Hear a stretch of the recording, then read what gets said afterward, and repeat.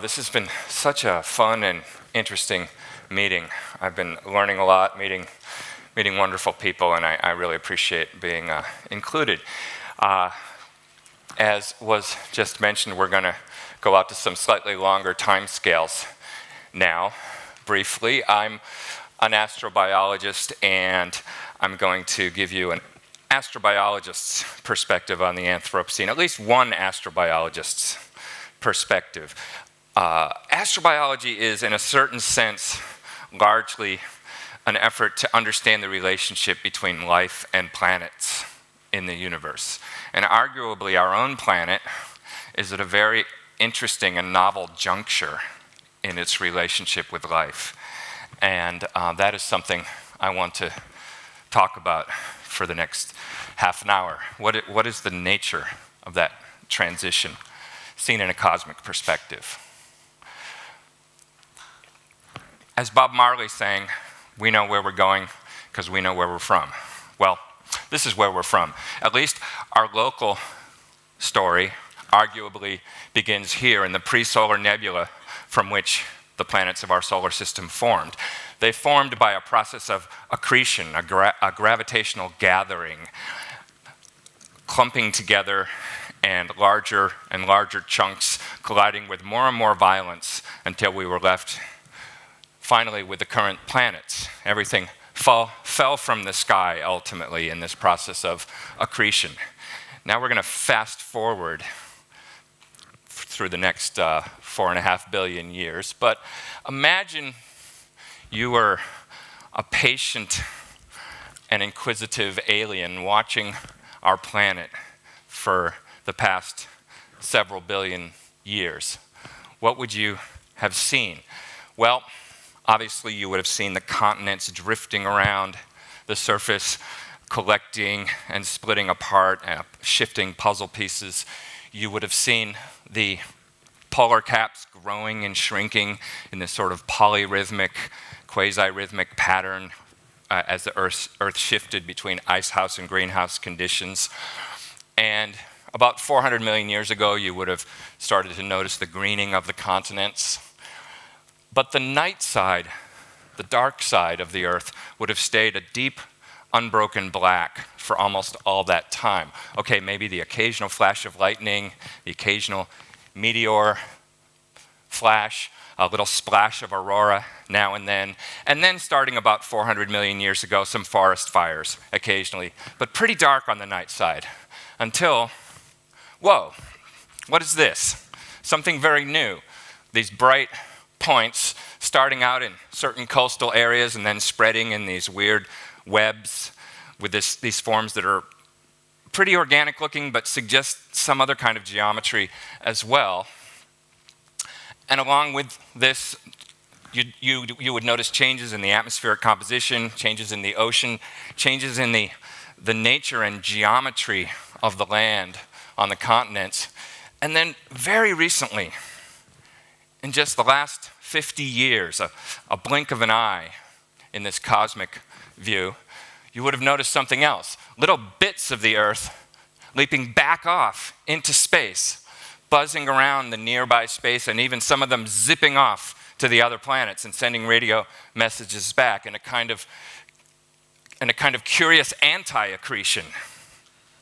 Everything fell from the sky in accretion, and now 4.5 billion years later, we have this curious anti-accretion. And it's curious because it's weird, it's strange, but it's also the hallmark of a certain kind of curiosity, technological curiosity, arriving on this world.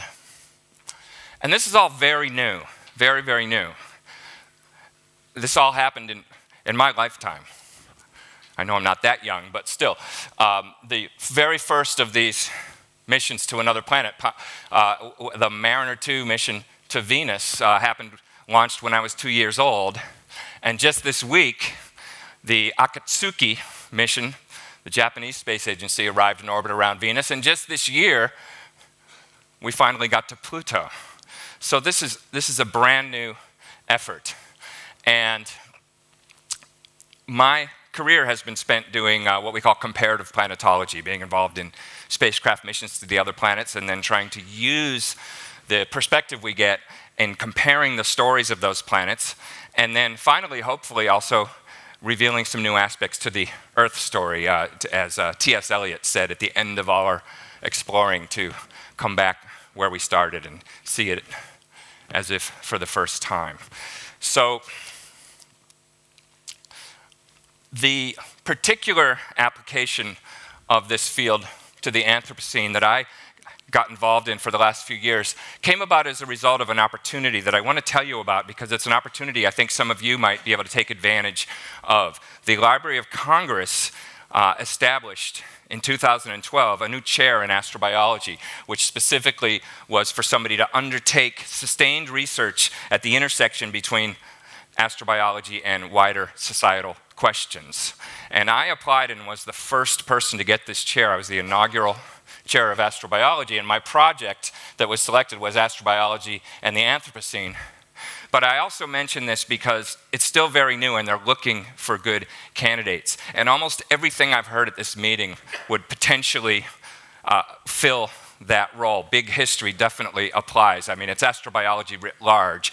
I think the Earth story and many of the concerns we've heard would fit. It's a great deal. They pay you well and they give you amazing support. And they're looking for interdisciplinary scholars. They're not just looking for astrobiologists. They're looking for people from the humanities as well as the other scientists who want to think about the broad questions of astrobiology, which really is the evolution of life, the universe, and everything. So think about applying, some of you. Now, what I'll tell you about for the next 20 minutes or so is some of the major conclusions or thoughts that I reached through this activity. Now, as I mentioned, I do comparative planetology, and of course, one can give many lectures on that, and I'll try to avoid giving many lectures on that. But the specific thing that I do is climate modeling. I'm a climate modeler. I model climates of other planets mostly, although I've done some paleo-Earth. But we use the same models and same techniques and, of course, the same laws of physics. And some of this has given us new perspective on the long-term evolution of our home planet. If I could sum up a lot of what we've learned on one slide, it would be to say that although Venus and Mars, our two closest siblings to the Earth, have obviously evolved in radically different directions, this seems to represent a divergence from much more similar origins and early environments. We have reason to believe that both Venus and Mars had much more Earth-like conditions when they were young, and quite possibly were both homes for life. That's still something we're searching for evidence of. So it may be that on planets in the universe, the persistence of habitable environments over cosmological timescales is what could be more rare, not the conditions for the origin of life. At least the local, looking around the neighbors, that's one of the impressions we get.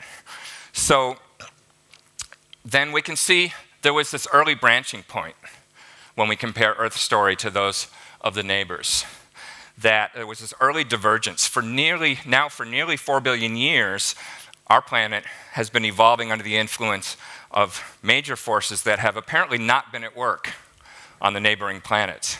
And really, this may have been two divergences. I think the origin of life is a separate event from the origin of a planetary biosphere, the time when life becomes deeply integrated as a global property of the planet. And that's an interesting question. But it's become clear that the defining characteristic of Earth is planetary scale life. In other words, life is not just something that happened on a planet here, it's something that happened to the planet. Life is something that a planet becomes. It's a property of the planet, deeply embedded in the workings of Earth. And the more we study Earth and the history of life, the more we realize this, that it's not just an afterthought or a condiment placed on top. Life has become deeply integrated in the functioning of the planet. Now, we seem to be possibly at another branching point in the history of this planet. More recently, the Earth has come under the influence of a new geological force, what we've been talking about at this meeting, the global activities of humanity defining the Anthropocene. And this perspective makes me wonder, could intelligence like life become a planetary property? Could there be planets that in some sense, as a planet can in some sense become alive, can a planet in some sense become aware and conscious? Can the functioning of intelligence, awareness, consciousness, what have you, become deeply integrated in a stable way in the functioning of a planet in the way that life apparently can? Well, as we've heard, we are not the first species to come along and radically change the Earth. And we've heard about the great oxygenation event, somebody called it a holocaust, where cyanobacteria came along, poisoned the Earth. The atmosphere with oxygen led to mass die-offs of many, probably most of the species that had evolved up to that time. They had to adapt or die. And not only that, but it led to a huge climate catastrophe. All that oxygen destroyed the methane greenhouse that was keeping Earth warm up to that point, collapsed the climate. The Earth went into a deep freeze, a snowball Earth, and it was probably a close call to irreversible planetary destruction, or it could have been. In other words, once things get really frozen over, it may be hard to get out of that state because you're reflecting so much sunlight keeps it frozen. So, all those cyanobacteria were innocently exploiting a new energy resource to the greatest extent they could, solar energy. But yet those irresponsible bacteria caused a global environmental catastrophe. Now, of course, we don't really think of them as irresponsible. They're just bacteria. But it does raise an interesting question then, what is the difference between them? We see ourselves behaving in much the same way, and we're horrified. It seems deeply irresponsible. So what have we got that the cyanobacteria didn't? And then this also could be a long discussion, and I'll keep it to one slide here, but these so-called human qualities, and they're all, each one controversial and arguable: language, tool use, art, technology, but together we can consider them the human qualities, which are obviously new on this planet. And I love the description that David Grinspoon gave on the first day of this meeting of cumulative knowledge. I'm going to have to start borrowing that, or don't worry, I'll cite you. But it's a really, really nice way to describe what is new in this interesting development on Earth. Now, we can ask, though, and I think the discussion right before lunch forces us to ask, are these qualities adaptive? Or is this an evolutionary dead end on a planet? Or could this possibly be a potential gateway to really great longevity? If civilization, quotes, is now a planetary and even geological process, what are its prospects both here and elsewhere in the universe? So to try to get a handle on that, I've looked at the different kinds of transitions that can happen to planets. I got into this by looking at climate catastrophes on Venus and Mars, and I've extended this now looking back at Earth and the different kinds of climate catastrophes that can happen here. And I would like to suggest that there are, writ large, 4 categories of planetary change, classified with respect to the role of life on the planet, the role of life in these different kinds of catastrophes. And these are: 1, random; 2, biological catastrophes; 3, inadvertent catastrophes; and 4, intentional changes. And I'll briefly describe each of these to you now. So, random catastrophes are just, when, as the bumper sticker says, stuff happens. Bad things happening to good planets. The obvious canonical example is an asteroid striking the planet, as one did 65 million years ago, and in fact has happened repeatedly on Earth, and we know throughout the solar system and the universe there's a lot of stray material moving at high velocities. Planets get hit. But this is not the only kind of random catastrophe. There are also things like large igneous provinces, that is, massive impulses of volcanic resurfacing that do extreme makeovers of the climate. And this has happened many times in Earth history. For example, these Siberian traps that a voluminous outpouring of flood basalts 250 million years ago in what is now northern Russia led to the Great Dying, the largest mass extinction ever on Earth, the Permo-Triassic extinction 250 million years ago. And several other of these larger igneous provinces are associated with mass extinctions and major changes in climate. So that's what I mean by random catastrophes. And these obviously will happen to some degree on all planets in the universe, and they'll probably happen more often on the better planets, that is, the more interesting planets, planets with the kinds of geological flows that will lead to life. So I actually think planets that are good for life will have more of these kinds of natural disasters. Now, the second category of planetary change is what I call biological catastrophes. And we already heard about, not just from me, but other speakers, about the oxygen catastrophe. And that's a great example, where just the evolution of species doing what species do leads to a massive change in the global environment that causes mass extinction. And I mentioned the cyanobacteria and the snowball Earth. There are other examples, too. For the sake of brevity, I won't go into that now. Other examples, I just wanted to establish the category. The third category of planetary change is what I call inadvertent change. And that is where one species becomes very adept at a certain kind of solution to local problems. Technological solutions, they're really good at applying technological solutions to local survival problems. And they become so successful at that they begin to have global influence without having any idea that they are doing so. This is what I call the Anthropocene dilemma, having global influence without any global control. And it's symbolized here by this traffic in California. Each one of these cars is being driven by a driver who has agency and can see obstacles, see dangers, and if necessary, steer around it. But yet, if you look at the global transportation system as a whole, is anybody driving it? Not really. It's happening by some other kind of mechanism. So this is what I mean when I talk about inadvertent planetary changes. Now, some obvious examples, a lot of what we've heard about in the last couple days, the Keeling curve, sea ice, all the changes associated with climate change, and also the ozone hole we just heard about. And that's an example certainly of inadvertent change. One, by the way, that we discovered because we were exploring the planet Venus and noticing some strange things were happening in the upper atmosphere when chlorine was attacking oxygen species. And some smart people said, oh, wait a minute, aren't we putting chlorine in Earth's stratosphere? Oh, uh-oh. So it's a very concrete example of the value of comparative planetology. Anyways, but this ozone hole is an example of the third kind of planetary change, but it's also a good example of the fourth kind of planetary change, as we heard about from David this morning, intentional planetary change. And it's, as we heard, a good news story. The scientists sounded the alarm. The world got together to some degree and had conversations and decided to take action, passed laws, made treaties, and it's working. It's on a path to being fixed. Yay, go humanity, go Earth.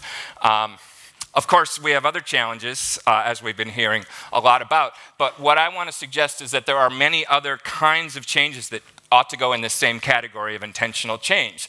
Obviously, fixing global warming is still something we're, as we've been discussing, just getting a handle on, but it certainly would be, at this point, an intentional change. But I would also put the category defense against asteroids and comets. If we're going to talk about the long term, we're going to talk about, and survival, we're going to talk about human beings intervening technologically to save ourselves and other species. In the long run, this could even be a kind of payback.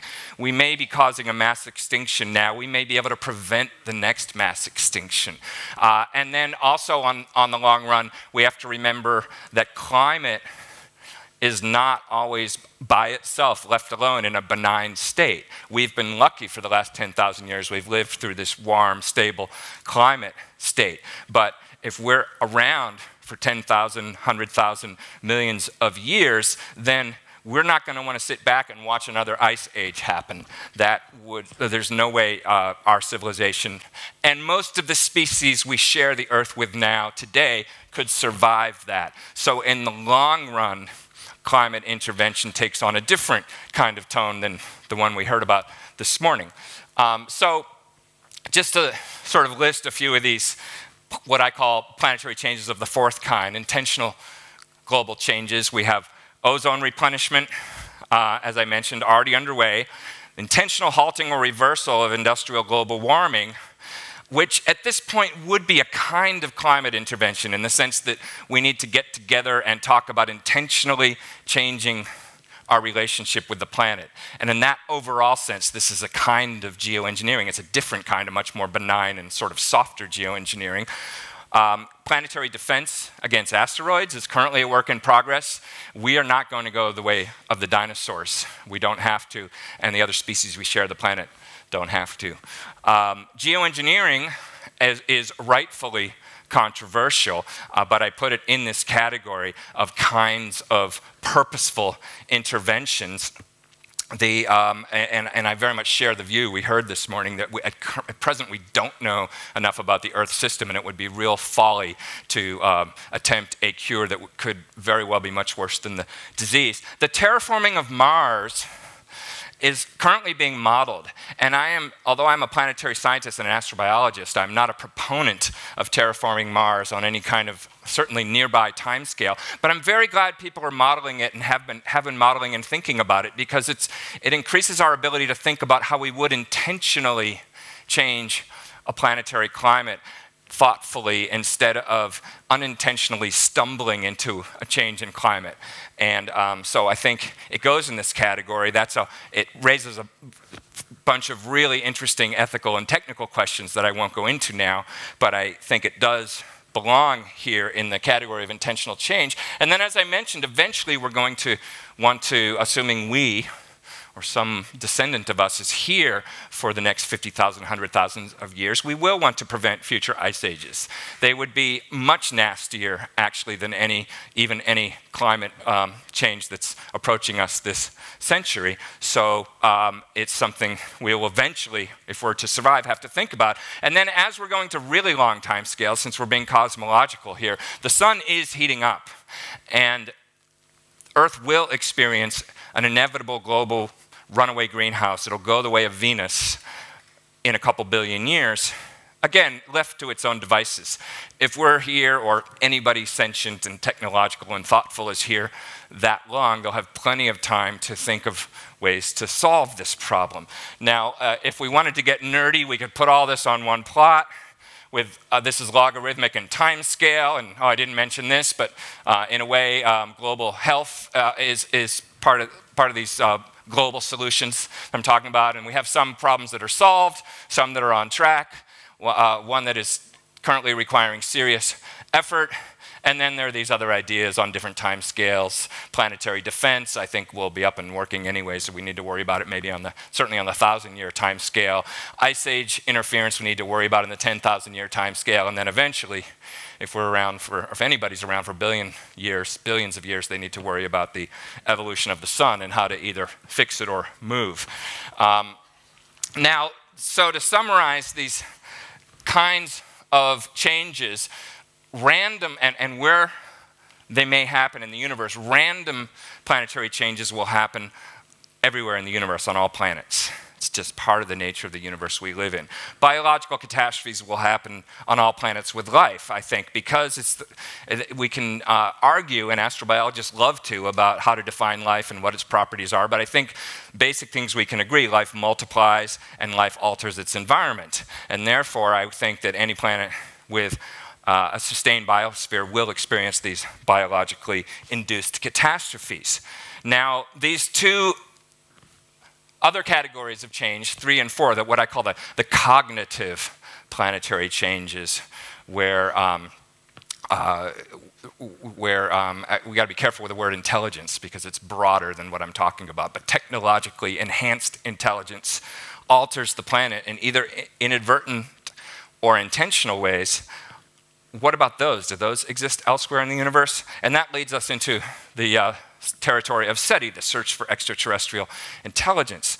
And it also leads us to think about the long-term longevity of civilization, because when you do the math of SETI, you realize that longevity is the real question. If civilizations last for a long time, then there should be a lot of them to find. If they only last as long as we've been technological, arguably hundreds of years, well, depending on how you define it. If you define it by radio telescopes, then we've been technological less than a century. If all civilizations last that long, then we would never find another one. So longevity comes up a lot when you do the math of SETI searches. And this leads to the question of what is the Anthropocene in terms of its persistence, in terms of the kind of geological change it is. Is it just an event? Is it going to be just an event which will leave a layer in the strata, like what we used to call the KT, the KPG boundary, the dinosaur extinction that left a centimeter-thick clay layer, and then things went on after that? Is it an epoch?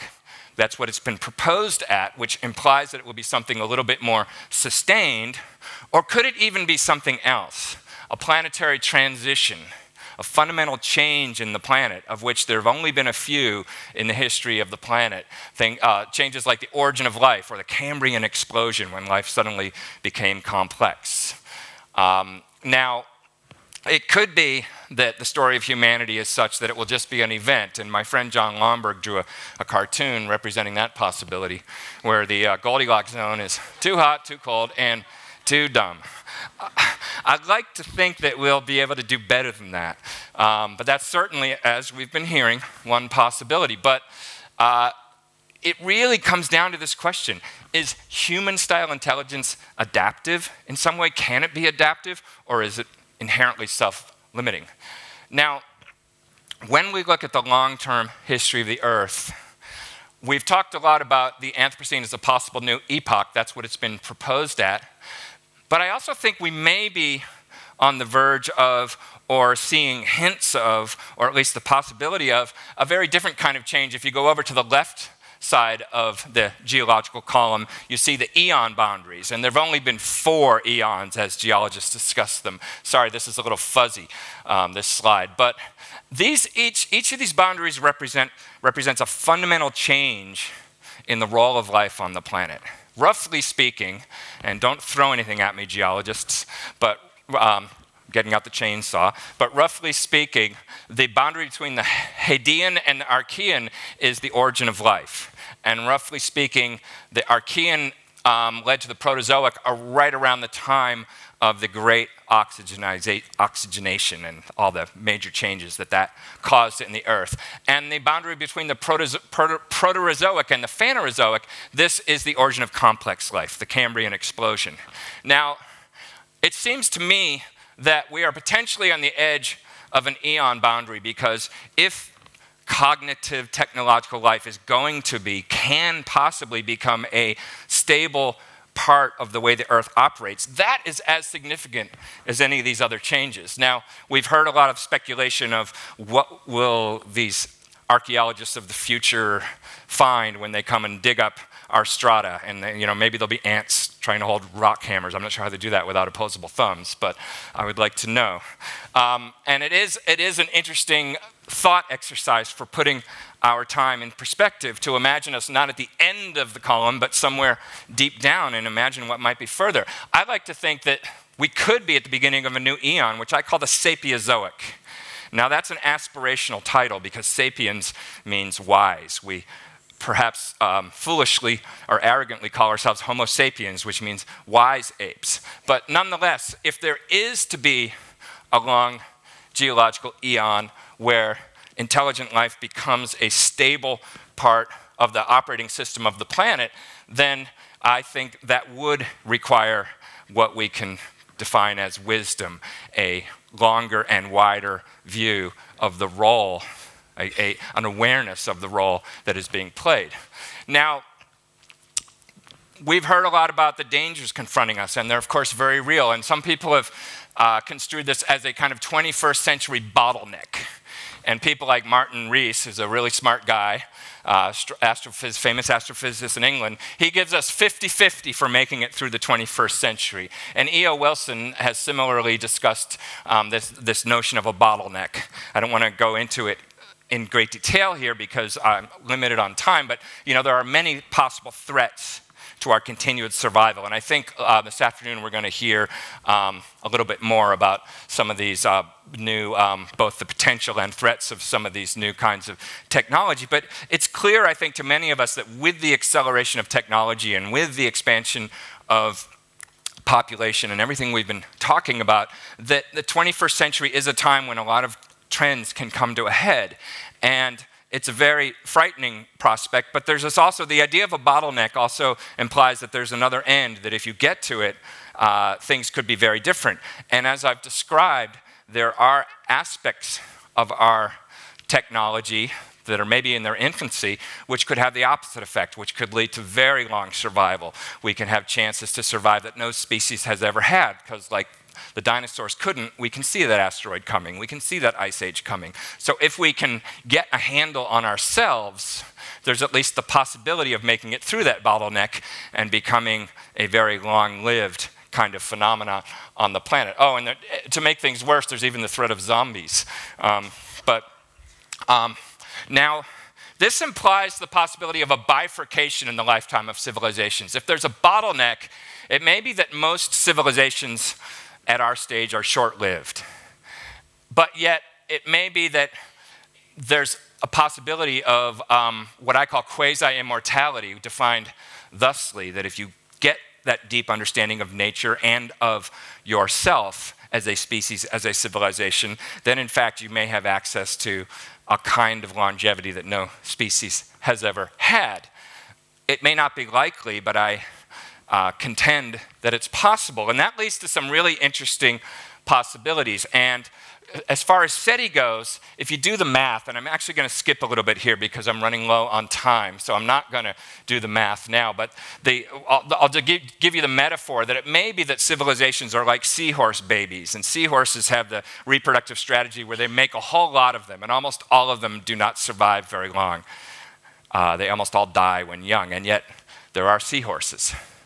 And it may be that if there's this bottleneck model, that young civilizations are like, at our stage, are like baby seahorses. And so it may be that our chances for long-term survival are not closely coupled to the probability of advanced civilizations elsewhere in the universe, or, as Franz Kafka put it, there is an infinite amount of hope in the universe, but not for us. Now, I don't really believe that. I'm full of hope for the human future. I think we're in for a very rough century, but I think our long-term prospects can still be seen as good, and we just have to find the right path. Now, when did the Anthropocene start?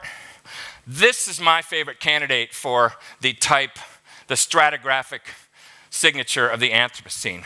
The footprints and equipment left at the Sea of Tranquility on the moon. Now, I know that's not very helpful for Jan and his commission. It's not a very pragmatic suggestion for the Anthropocene strata, and yet it's symbolically potent and unmistakably the mark of a new kind of species on this planet. So that's still my proposal. I don't expect it to be accepted, but I propose that the boot prints on the moon are the beginning of the Anthropocene. Now, I think that there's an important way in which the Anthropocene has not started yet, or maybe it's just getting started. Thinking in terms of these categories of planetary change, I think the Anthropocene begins with the end of our innocence, with our mass awareness of our role as world changers. That's what allows us to have the feedback between the effects we see globally of our behavior and our behavior. So we're like those drivers avoiding obstacles rather than sleepwalking, sleep driving into them. What makes the Anthropocene unprecedented and worthy of the name is our growing knowledge of what we are doing to this world. So up to this point, we have been unconscious world changers. I call that the proto-Anthropocene, where we're making changes of the third kind. It's a species doing powerful things, having no idea that it is even doing them. And then it starts to become aware. I think we're in the early stages of that. We have to bring it about as quickly as possible. I mean, obviously some of us in this room are aware of it, and a lot of individuals are, but when I say we have to do our best to promote a global awareness. I think this is something that is actually rapidly spreading and rapidly changing, and that's why I have hope. But so we can define a new phase, which I call the mature Anthropocene, changes of the fourth kind, where our actions are defined by feedback between awareness and our global actions, where as an intelligent individual behaves based on sensory input from their surroundings, we as a global intelligence need to develop that basic property of intelligence. And I think we are developing it. So this self-aware global change is then a completely new kind of phenomenon on the planet. And looked at in this way, the Anthropocene is actually something to aspire to. It's something that is just getting started. And if we create a mature Anthropocene, then this epoch could be the first epoch in the Sapiezoic eon. Or there could be a Sapiezoic eon even if we don't make it. Some other species could start to behave this way, or even some other civilization of humans. But I would like to think we have a fighting chance. So let's fight for it. Now, if we are successful, then we are trying to create what I call Terra Sapiens, or a wise Earth. This would be a human race, a planet dominated by planetary changes of the fourth kind, a mature Anthropocene, but in order for our civilization to survive, we need to become a new kind of entity on the planet. We need to learn to live comfortably over the long haul with world-changing technology. That's not going away. We're not going to stop having world-changing technology, so we have to develop a new relationship with it. Now, I actually think this is happening. Is it happening quickly enough? I don't know, but can we do it? I think we can. If you look at the deep history of our species, you see a lot of what makes us human is our ability to work collectively and use our imagination and solve problems, and tell stories and find solutions. During the Pleistocene ice ages, we became fully human became modern humans when climate change came and forced us to huddle together around campfires in caves, drawing pictures on the walls and telling stories, inventing new solutions to our problems. Well, now climate change is upon us again, a different kind of climate change of our own making, and we have to huddle together in our new caves. There's another change happening on Earth that isn't as apparent when you look at Earth from space, which is these networks of global communication. Our planet is being rapidly knit together, and I think an awareness of ourselves as a species with common problems and with an enlightened kind of self-interest to solve those problems is rapidly increasing. And so huddled around these new global technological campfires, we again have to come together, tell ourselves new stories, and find those solutions. So finally, I'll end here. One of the fun things I did at the Library of Congress was a little side project I called A Brief History of the Future, where I read a lot of predictions of the future written in the past. A lot of stories about our time written 100, 200, several hundred years ago. And it was interesting, and I found it kind of heartening in a way, because nobody got it right. Nobody is good at predicting the future. They get the trends, they miss the game changers. And this exercise convinced me that nobody here can accurately predict the world of 2100. Not climate modelers, certainly not economists, certainly not religious leaders. Thought I'd say that for your benefit. We all have hints and ideas, but I think that, again, we miss the game changers. It's fun to speculate about what those game changers might be, but the point is, this gives me room for hope. I think that there are these nonlinear tipping points also in human awareness and in human responses that will feed back on the system in surprising ways. I'll quote here from one of my favorite books that I discovered in this process of reading the Brief History of the Future, which was by J.D. Bernal, written in 1929, The World, the Flesh, and the Devil. And this is a book that Arthur C. Clarke called the most brilliant attempt at scientific prediction ever made. And I urge you to read this book. It's a page-turner. It's great. But in case you don't get a chance to read it, I'm going to tell you the end. This is the final paragraph in the book, and it's not really a spoiler, you should still read it. But Bernal ends with this question. He said, "We hold the future still timidly, but perceive it for the first time as a function of our own action. Having seen it, are we to turn away from something that offends the very nature of our earliest desires? Or is the recognition of our new powers sufficient to change those desires into the service of the future which they will have to bring about?" So personally, I think we're just getting started on this planet, and I'll end on that note.